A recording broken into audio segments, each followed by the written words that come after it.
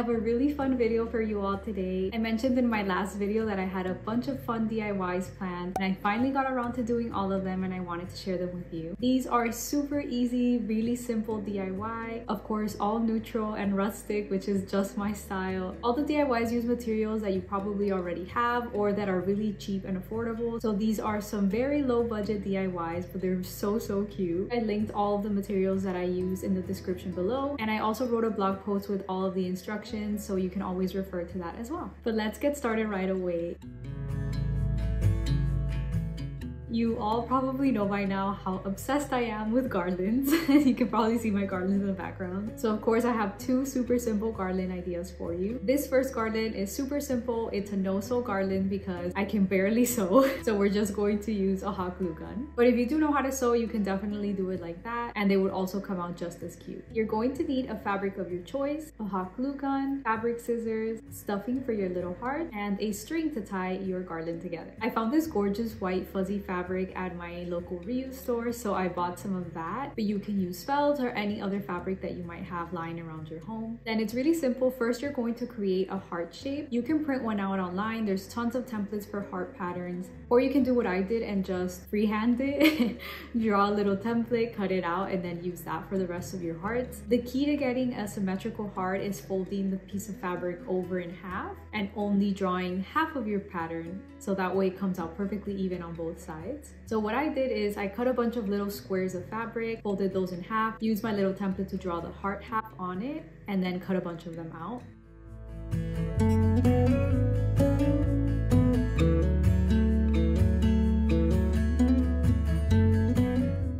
You can make as many hearts for your garland as you'd like, but you'll need double of however many you're going to make. So for example, I made 5 little hearts for my garland, so I cut out 10 hearts. Once you have all your hearts cut out, you're going to start gluing them together. You want to put the hot glue around the border as close to the edge as you can get, and then lay the other heart on top.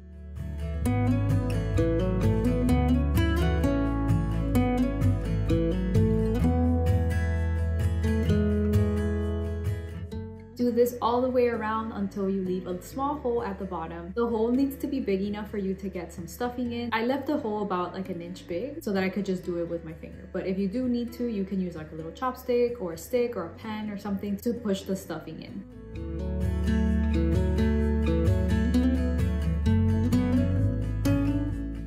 You can buy stuffing at Michael's or Joann's. I used an old pillow, the stuffing from an old pillow. But if you do a lot of fabric projects and you have a lot of scrap fabric, you can also use that as a stuffing. It's really just to give your heart some shape. Just be careful not to overstuff. Since you only have a thin line of glue around the edge, it could open up. Then once you're done, just glue it closed and you have a heart done. And once you've created all your little hearts, then you just need to glue the string on the back of the hearts. You need to make sure that your heart is balanced. If you glue it too low, the hearts will like kind of tip over.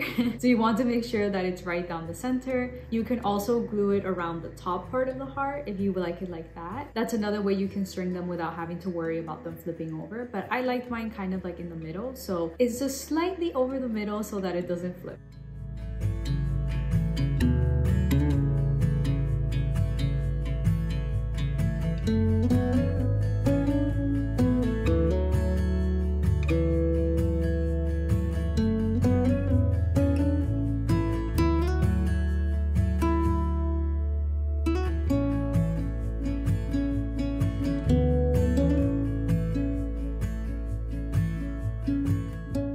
The next garland I was actually inspired to make because I saw this gorgeous garland at Terrain, but I think it was like 48 bucks. So I'm like, I need to make something similar but within my budget. So I went to Hobby Lobby and I found some beautiful grapevine hearts. They were in the wedding section, and unfortunately they only had 2 packets. Otherwise I would have bought more and made my garland super long.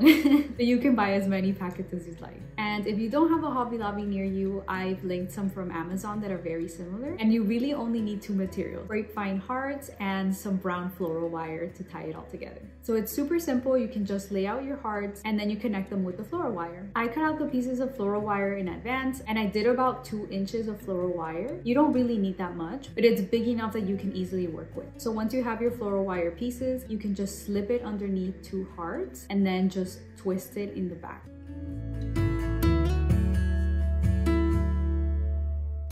Then you can just kind of tuck in the floral wire into the grapevines to hide away the little pieces, but because the floral wire is brown, you can barely see it, and that's it.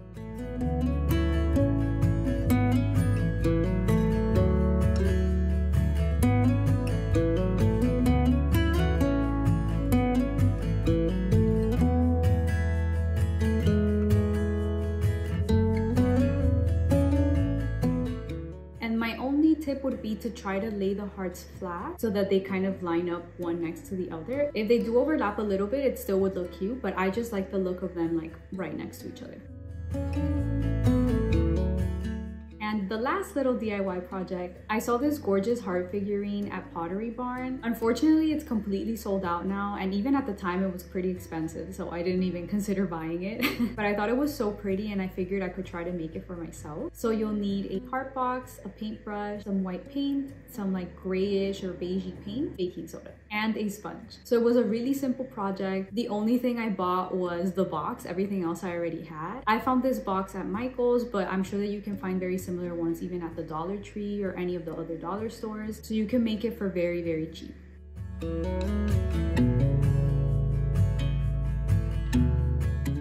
And it's really simple. You've probably seen the baking soda trick all over the internet. You just mix some baking soda into some paint to get this kind of thick consistency, and then you just slather it on your box.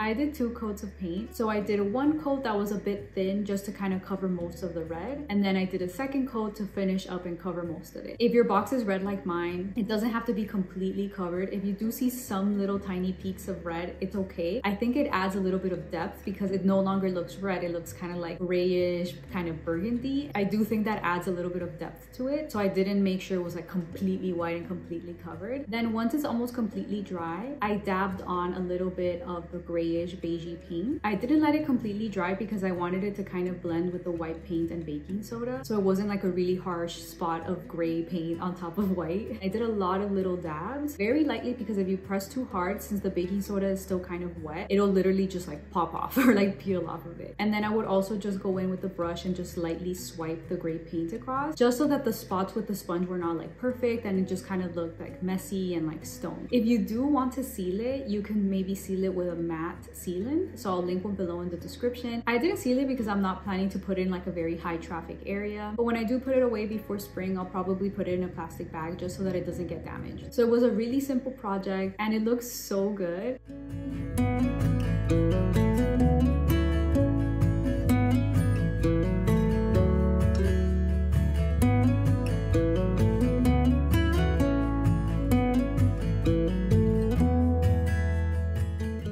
That is it. Just some really simple neutral DIYs. Some of them you can even consider dupes for more expensive decor. But I hope you like all of the DIYs and that you give them a shot for yourself. If you do make any of the DIYs, definitely tag me in them on Instagram. I would love to see them. And if you don't already, follow me on Instagram. I'm constantly sharing DIYs, budget finds, and all the little updates I make to my home. So make sure you follow me there. Make sure that you subscribe, and I'll see you all very soon in another video.